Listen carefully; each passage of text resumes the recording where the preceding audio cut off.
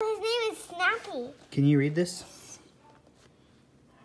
What does it say? His name is Snappy. It says when you turn on the slide switch, electricity flows through from the battery through the red LED and back to the battery through the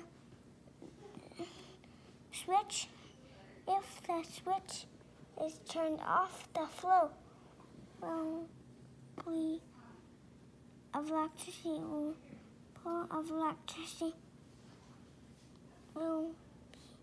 is blocked, and the red LED won't light.